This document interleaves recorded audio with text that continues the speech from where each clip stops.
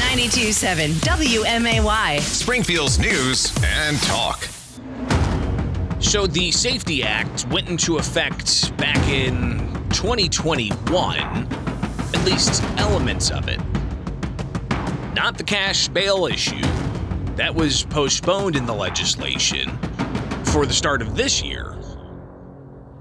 But that's been put on hold by the Illinois Supreme Court after dozens of state's attorneys from across the state sued to block implementation of the Safety Act. Now, the Safety Act was a very sweeping, comprehensive bill that dealt with all kinds of different aspects of not just the criminal justice system, but also law enforcement.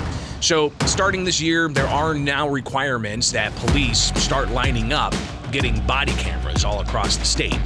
And clarifications include that body cameras don't have to be for supervisory positions or for clerks or anything like that. So they made clear as to who exactly is going to have to wear body cameras. But with that, it's going to come extra cost. So that's one aspect of the Safety Act, plus some police training elements that were part of the Safety Act in effect now. But the no cash bail issue, that was hotly a hot topic, heated debate during the November general election. And the questions about who was going to be able to be held pre-trial was definitely top of mind for a lot of politicians. And it got to the point where even Governor J.B. Pritzker had to acknowledge that it wasn't clear, and he pushed for amendments to the Safety Act, pre-trial fairness provision.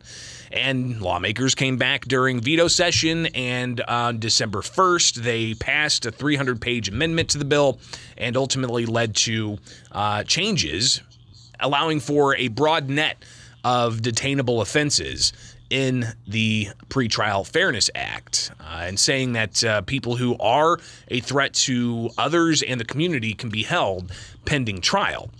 So proponents of the Safety Act, they say that it needs to be fair. People who are of lesser means need to be able to get out of jail pending trial, and that's really the impetus of what they have in their support for the Pretrial Fairness Act, saying you're innocent until proven guilty, and you absolutely are innocent until proven guilty.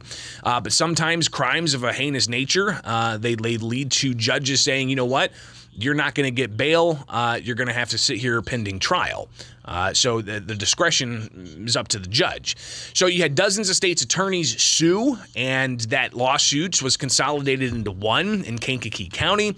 Kankakee County had to delay their hearing on this multiple times because of the legislature's actions modifying it. So they heard it finally last month. Then a week after, the judge ruled a mixed ruling, saying that the prosecutors from across the state did not prove their case, that the Safety Act was passed without public hearing. The judge also said that prosecutors did not prove their case, that the Safety Act violated the single subject rule. But the judge did say that the Pretrial Fairness Act, the no cash bail provision of the Safety Act, violates the state constitution's victims'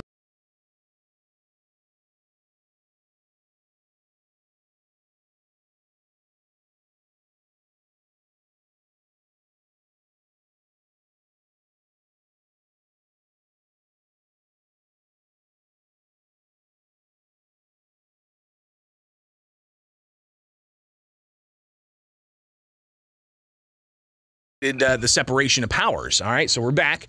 Violated the separation of powers, and something that very much was a concern for prosecutors across the state. So here we are now. We've got the judge in Kankakee County declaring that the Safety Act was unconstitutional, and then the Illinois Attorney General appealed directly to the Illinois Supreme Court. And in that appeal, the Illinois Supreme Court had to clarify that, yeah, we're going to actually stay this, not just for the 64 counties that sued, but for the entire state, to ensure that there's consistency across the state when it comes to how pretrial processes are taking place. So now we have a little bit of an indication here that the Illinois Supreme Court is set to release some kind of schedule. I reached out to the Illinois Supreme Court, and a spokesperson said that they expect a briefing schedule for the no cash bail challenge to be finalized either today or tomorrow, Friday. Once the briefing schedule is set, They said that we should know when oral arguments will take place. So we kind of know now as to when we might find out when we're going to actually have some clarity as to whether or not no cash bail is going to take effect. Governor J.B. Pritzker was asked about this yesterday, and he, of course, reacted to the Illinois Supreme Court putting a stay or halting implementation of no cash bail. And here's some of what he had to say yesterday when asked about what's going on here. Sure. Well, just to clarify, the decision by the Kankakee judge was about the Pretrial Fairness Act, which is a piece of the Safety Act. And the rest of the Safety Act has gone into effect, much of it already before January 1. And obviously, I signed the law and the legislators voted for it, and there is I think a common and comfortable belief that it is constitutional. But the court system will make a ruling on it through the Supreme Court sometime in the next few months. I'm disappointed that there's a delay in the implementation. Justice shouldn't be delayed, and we want our neighborhoods to be safer. And putting the Pretrial Fairness Act into effect will make our neighborhoods safer. If they decide against it, what then? Well, then we'll come back at it. We're going to continue to focus on public safety, on making sure that, in my view, someone who's wealthier shouldn't just be able to buy their way out of jail when they've committed a violent crime, when someone who's poor can't. Hasn't committed a violent crime and will sit in jail. So the whole purpose here is fairness, and I think that we will continue to fight for that. I mean, I think those of us who believe in this know that there's even more work to do, but I am comfortable and confident that this is constitutional. So Governor J.B. Pritzker saying he's comfortable and confident that ending cash bail through the legislature is constitutional. Now, the judge in Kankakee County said that if the legislature wanted to end cash bail, what they should have done is posed the question to the electorate, as they did with, say, the labor amendment that just passed, as they did with the change to the income tax that was proposed that failed, as they did with the lockbox.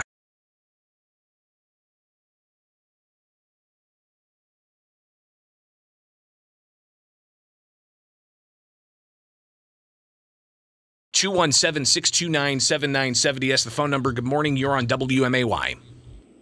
I got a couple of things, Greg. First of all, Fat Boy, not you, Fat Boy Pritzker, life ain't fair. Life ain't fair. Plain and simple. We can't put everybody on the same pedestal. We can't. And for us to go and treat our criminals with respect is beyond, I am beyond, ready just to. Well, let me push back on you a bit, and I appreciate the call. We got full phone lines, but listen, people are innocent until proven guilty, and that's really where the proponents of ending cash bail are coming from. But you've got in the state constitution an element that says that you have to have surety, and if you're going to issue bond, and surety has traditionally been a monetary value of sorts.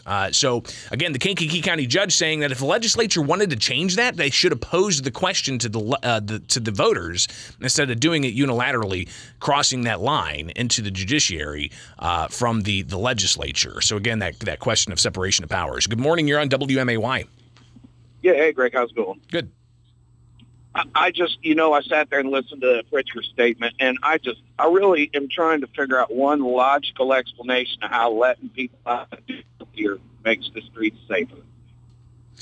And I can't come up with one. Yeah, it's an interesting thing that the governor has said even during the election as to making the streets safer by allowing for low-level offenders to get out pre-trial. But it's his insistence, and he's got the political capital behind him with the state legislature. We'll see if that carries through on the Illinois Supreme Court. Good morning. You're on WMAY. Hey, morning, Bishop. Hey, a quick off-topic comment, then I'll go on about the Safety Act. But, my personal opinion with the news, whoever writes it, really should try and keep their politics out of it, or at least make it less obvious? Yeah, the moniker election denier, if you're going to apply that to one person, then you have to apply it to all the Democrats who also denied the 2016 election. But yeah, I hear you. That's not my bag. So go ahead on the Safety Act, though. The Safety Act, I kind of find it ironic that, Pritzker's talking all this about making our neighborhoods safe and our communities safe, but isn't there a provision in the Safety Act where police will not remove trespassers from your residence or from your business? They did change that in the 300-page amendment that they passed that says that police can remove somebody trespassing, but only after issuing a citation. And once issuing that citation, if the individual does not leave the premise, then they can remove that individual. Or they can remove the individual if they're suffering some kind of mental health episode or something to that effect. So they did modify that. But you can only remove somebody if they actually get a citation first. And that was a major concern that some people had. All right, going to take one last call here, 217-629-7970. Good morning. You're on WMAY. Good morning, Greg. Hey. Well, I was calling to ask you the same question that the gentleman prior to your last caller. How is this making our neighborhood safer? And now I formed another question. Exactly what kind of people living in Illinois voted for Pritzker? I mean, he's obviously not what anybody needs, but they wanted him. But I mean, people of Illinois need to be held accountable because we're putting politicians in that say things that make no sense, and yet we give them such power. Yeah, you look at the electoral map, and it looks like Cook County drives a lot of the statewide politics. And I don't know if that's going to be rectified anytime soon, unless there's a candidate from maybe the Republicans who can bring about some coalition and some common ground with voters across the political spectrum. So we shall keep an eye on that and see what happens in the future.